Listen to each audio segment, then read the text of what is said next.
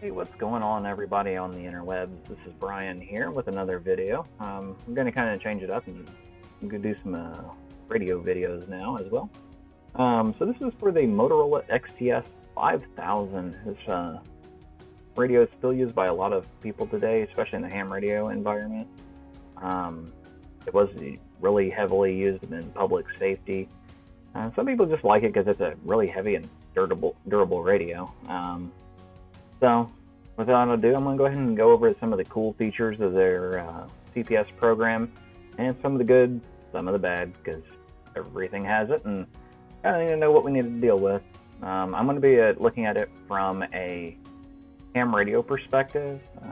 If there's more questions, we can obviously go into some other areas if we find out a lot of people like this kind of content. So without ado, let me go ahead and get ready to push the button and go over to the computer. You should be joining me on my screen. All right, so first of all, we have to open the program. In order to get a copy of it, it's fairly easy nowadays to get a copy of it. These radios have been EOL into life for a little while. As you can see, it's mainly for the handhelds. They do have a few other ones that the software will work for. It was based off of using serial connections. Obviously, the more powerful the radios have gotten, where they've had to use USB and other ways. Some of the features don't work as great, such as the videos whenever you're using like the tutorials. But thankfully, there's people out on the internet that know, and it's always helpful to just go out in the community and ask. So, tip of the day, kind of nice. I don't have a radio directly connected up to this computer. Right now I'm on a remote computer doing this video. So I have a code plug here that we'll just look at. In order to actually hook up a radio, if you had it plugged in, you'd read the device, whatever COM port, or if you're using a USB cable, and it would just load the code plug from the radio itself. So let's go ahead and open up a code plug and see what we got. All right, so from here it looks like it's pretty simple. As far as from a ham radio standpoint, there's not too much we have to do. A lot of people like to know what every feature is. There is so much within these radios you can tweak and adjust. We definitely don't have enough time to go over every feature, but radio information is kind of self-explanatory. The radio information about your radio. One area that I would recommend you to pay attention to, especially if you ever plan on cloning and copying the radios, is your firmware that you're running and your feature set. So what is the radio allowed to do? Like, what is it licensed to do, basically? You have to make sure that those match. If you're going to try and clone it, it will throw an error at you, and then you have to literally go through and recreate this code plug for the other radio, which definitely, if you have one radio, not one or two radios, not bad, but imagine you have a fleet of radios. Do you really want to configure every radio? Not really. Radio configuration. So this is radio wide options.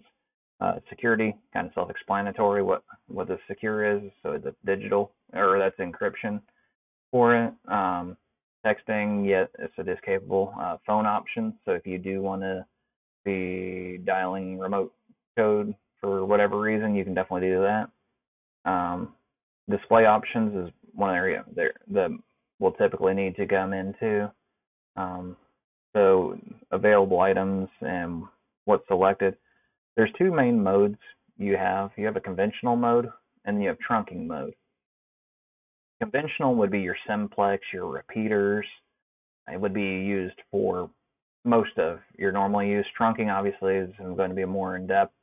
These are P25 trunking radios, so you'd have to be familiar with programming P25 and how that works. Typically, that's the only thing you really have to mess with in here is just making sure you have the stuff that you want to be displayed on your radio itself, and the size of the font right here is definitely something that kind of can help too. If you need more screen real estate, you can mess with that. Most commonly, I'm going to go ahead and go through some of this other stuff, but I'll walk you through on actually programming like a frequency in. So let's say you're trying to set it as a repeater. or just a simplex. Most of this you're not going to mess with. The personalities, that's more for how does the radio handle as far as like scan options. So if you have a set scan group that you want to use, if you want to have Motorola tones, if you're doing any of the more in-depth stuff such as like your DTMF setting, encode and decode on your DTMF settings, it's not something you'll typically mess with, but just know that those are there. Obviously, the trunking area here is for programming trunks. Trunking systems typically is your P25 trunking system. As far as setting it up, it is kind of challenging. It can be done, but it will require a system key. System keys is their way of ensuring that you can't just connect into somebody else's system, at least in a phase 2 environment. But scan lists, kind of explanatory. If you have multiple channels, for example, we only have one zone currently, and we have one channel currently. So if we had it set this way, whatever we apply this scan list to, well, like each personality, we would actually put here. So if we created another personality, channel personality, it would need to be here if we want it to be able to be scanned.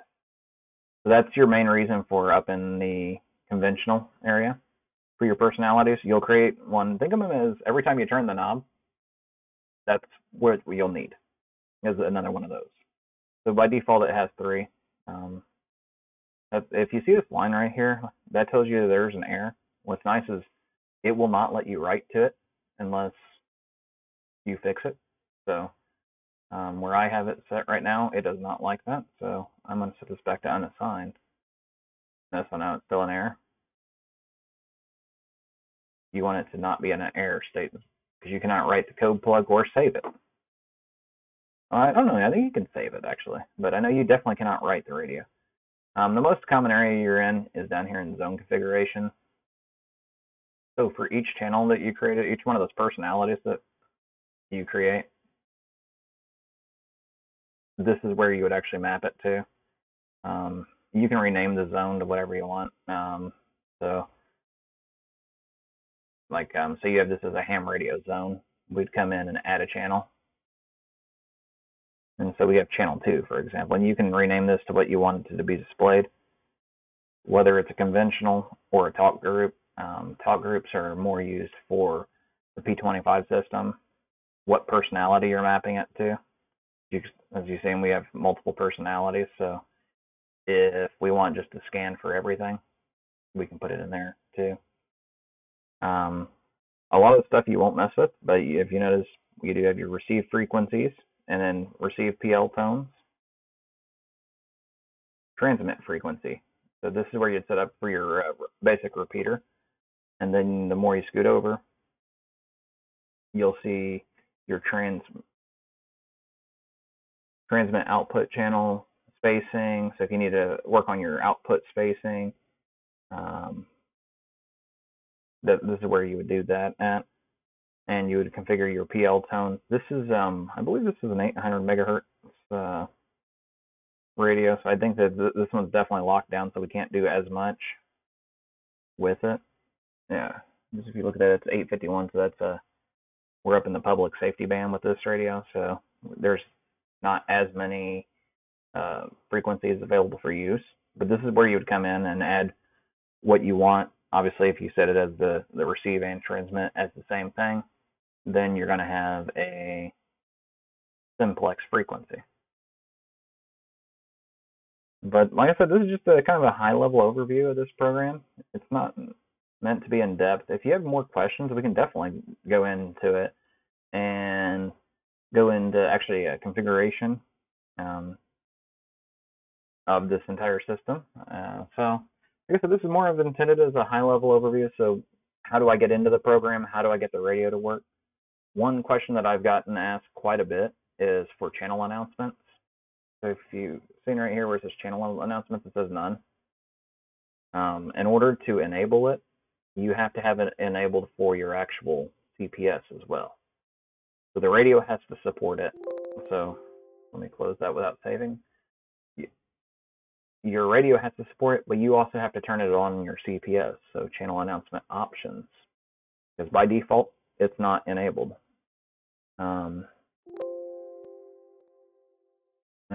So we'll just go ahead and do this for fun, since we're in a nice lab environment. So open it up. You would actually have to have it, I think it says WAV files for the actual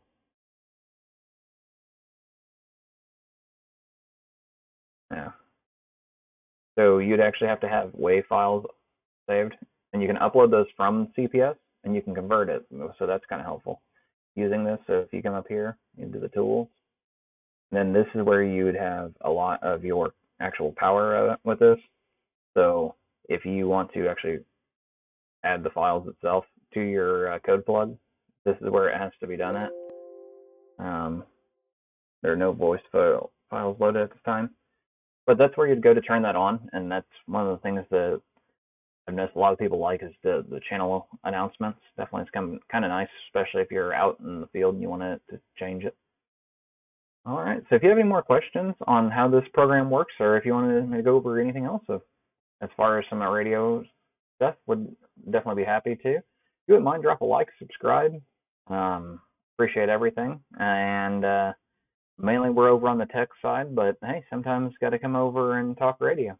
Thanks everybody for watching, and see you on the next video.